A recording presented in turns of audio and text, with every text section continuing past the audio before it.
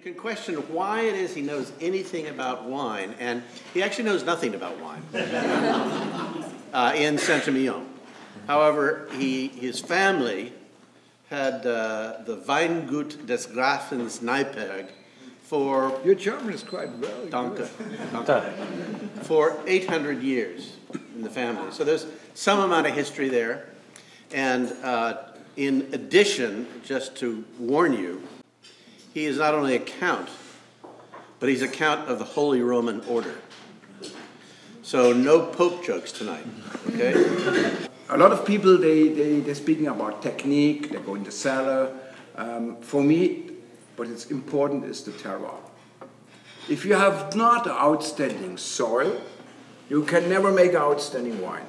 So people, they buy a land somewhere, they make a very, very nice cellar for millions and millions, but they never will have an outstanding complex wine. What means a terroir? A lot of people say, well, you have a terroir, or you have not a terroir. What means it?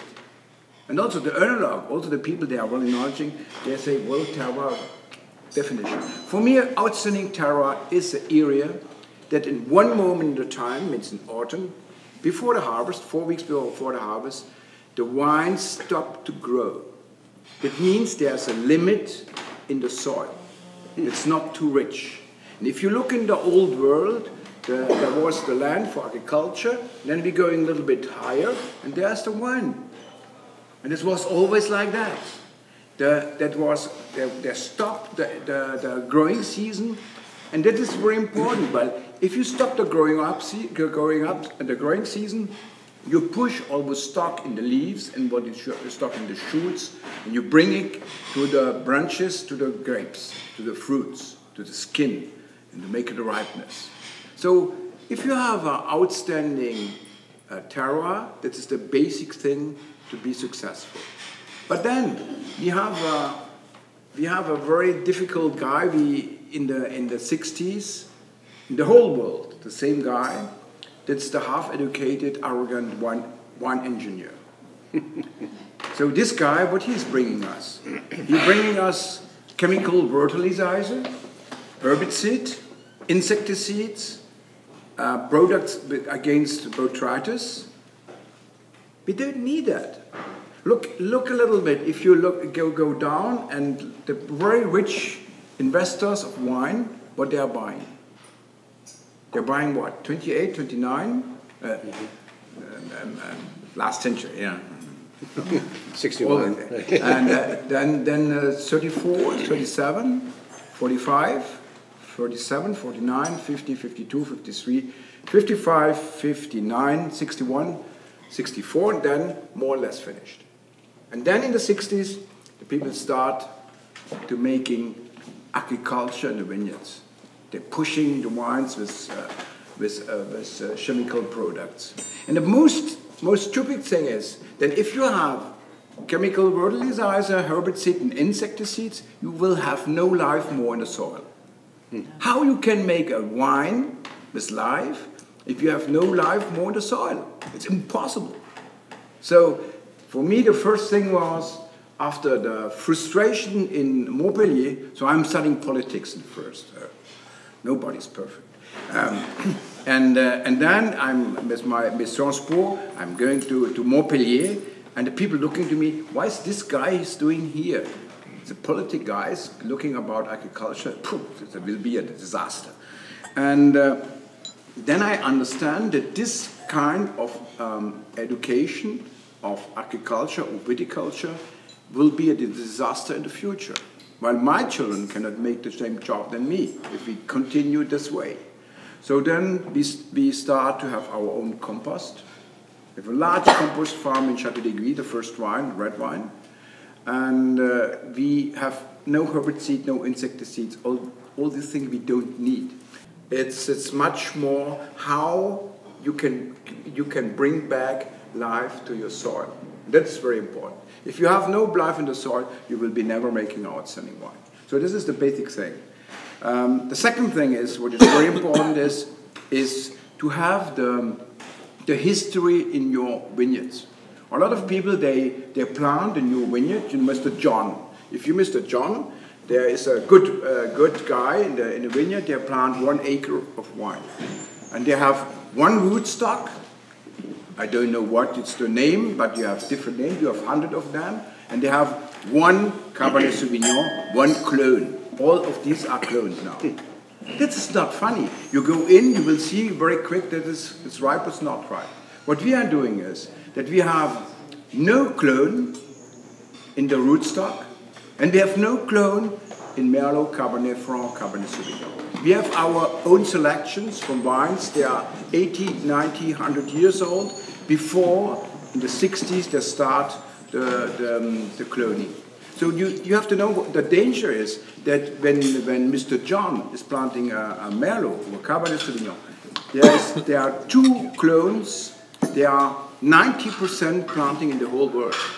This is the danger. That means that 90% of the Merlot are exactly the same origins. They are perhaps not completely bad, but they are not complex. For me, what I want to have different things in my vineyards. So we are completely coming back. We have our selection. We plant our selection in special areas, and we are completely independent to the nurseries. And the independence, that is what is great. That means freedom. That is what we challenge. So we have our own compost. We have our own nurseries. What we have not, that is the cork, and in the end of the day, the bottle. So we need bigger C or I don't know what. So that I give you a small picture, but for me is very the center to making outstanding wine. If you have this kind of soils that have alive, you will see that the wine's growing in a very nice way. You don't have to spray too much. Why they are adapted to that, and they have the resistance. It's like you have a lot of bacteria, but you are completely, you know that, and your body is prepared for that. But you need time. The big problem now in Bordeaux, that they see a little bit what we do for many years. And now they want to change very quick. But they change very quick, but they're coming from a completely chemical way to make wines to an organic way. And then this is a big disaster. While their vineyards and the wines are not prepared for that. So they will lose a lot of wines. They have the mildew, they have oidium, and this is really not easy for them.